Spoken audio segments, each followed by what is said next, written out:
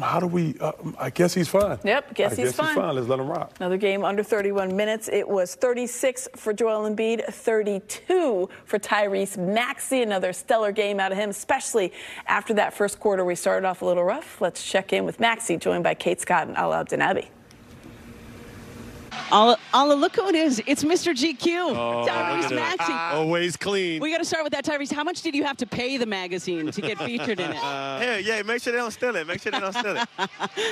Oh, I'm sorry, I didn't hear you. What did you have to pay GQ to get in the magazine? We saw that released earlier today. Man, if I had to tell you, I can't tell you all that. You'd be like, oh, my God. Let everybody be doing it. Seriously.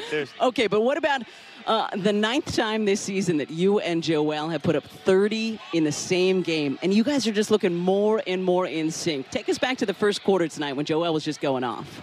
I mean, it just feels like that's every first quarter, and it's funny, we talk about it, we get amazed by it, but, we all try not to we can't take it for granted. I mean, what he's doing right now is special, and we just got to appreciate it. Speak to us about your mindset, because we've seen you now a number of times this year start off the game, others get involved. You're not really hunting for your shots or anything, but as the game goes on, you seem to kind of wake up offensively. Tell me about your mindset in that first quarter and then as the game goes on.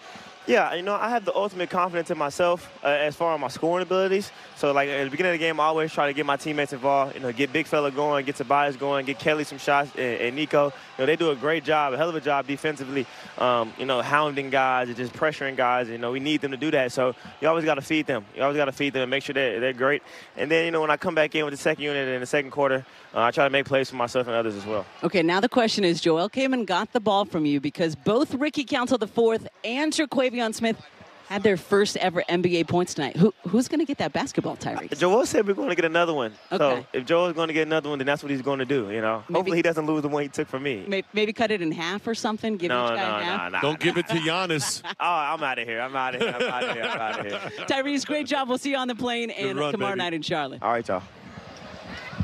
Got jokes. You might remember that Giannis took exception when the Pacers tried to get the game ball and give it to Oscar Tshiebwe for his first bucket in the NBA career. So what they were talking about at the end, Joel Embiid, Tyrese secured the game ball, was going to give it to either Ricky Council or Terquavion Smith, who both had their first NBA buckets. They're guarding that like a little baby right there. They're going to look for another ball since obviously there's two. So there you go. They got it to. There's Terquavion Smith, who's doing that. Looks like the radio interview there, and he's saying, "We secured the bag. We got you, my friend." It's always fun, obviously, when you get your first NBA bucket, and it's a good sign when you've got those guys who or have been on the G League roster get to come up and play and get their first points. Absolutely, Amy. You get the first points in a win, but a lot of times these guys don't get a chance. They might only play like that once in a season. A lot of those guys, them two-way guys, don't get an opportunity to play more than 1 minute in their career.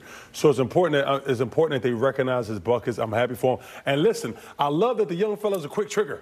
Right? Terquavion Smith, that's what he's known for. He was 2 for 2. I'll take it all day. Back-to-back threes. We saw Ricky Council also get a bucket, and this one's they're both on the score sheet. So congratulations to them for registering their first points in the NBA, and then obviously handing the game ball from Joel Embiid himself. Well, here's the two men we were talking about. Aside from securing game balls, they also play the game pretty well. As Tyrese Maxey likes to say, Joel Embiid is good at the basketball. 36 points, 32 for Tyrese. You can see those field goal shooting numbers. No surprise, those are 50% and above. And then the free throw, that's also not a surprise. But I'm going to go down to the steals and something. 4 and 3, that's one of the difference makers in a game like this. It was a little bit close there at halftime and just after. Let's check out our play of the game, brought to you by your Delaware Valley BMW Sitters. BMW, the ultimate driving machine, and it's going to come courtesy of the big fella.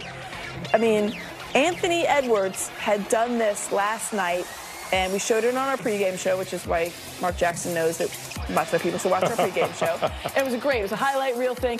Joel doesn't dunk all that much, so this was especially impressive. It was, Amy, because you know why? He said, oh, he can do it, or I can. It made it look that way. So we saw that Anthony Edwards did it, and he also made it look pretty fab. But the thing is, maybe he didn't have to go back so far as like Anthony Edwards. Maybe he went even further back to his own play, November 25th, 2018. Bounce it off of the backboard and slam it home up in Brooklyn. Oh, that is an embarrassing defensive effort right there. You're going to want that one back. Absolutely. Oh, gosh. I feel almost bad for him. You see the guys under the basket. Oh, goodness gracious. I mean, when he dunks, it is absolutely, rim rocker, ferocious, whatever. He's just such a physical force. When he dunks, the backboard has to be like, oh, buddy, hold on. He's a powerful guy. But you know what you said, Amy? You said he doesn't dunk it all that much. He really doesn't. No. And, I hope I don't get added after this. When you look at the Shaq, I think Joel is close, not the same, but close to strength-wise to Shaquille O'Neal.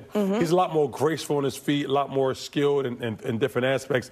But Shaq wants his points from powerful dunks. Right. And Joel is just able to be just as effective when he decides to post up without dunking. That's a very interesting stat to take into account. They're similar size, similar body built when Shaq was in his prime.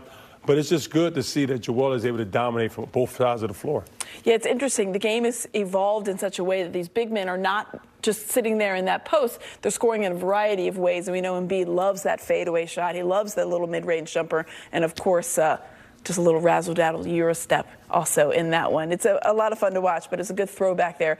November 25th, 2018 to now, tonight, the last time he kind of rim rocked right off of his own assist. You get an assist for that? You get your own assist? You should. You get a rebound and a rebound, not assist. You just get a rebound. Yep. All right.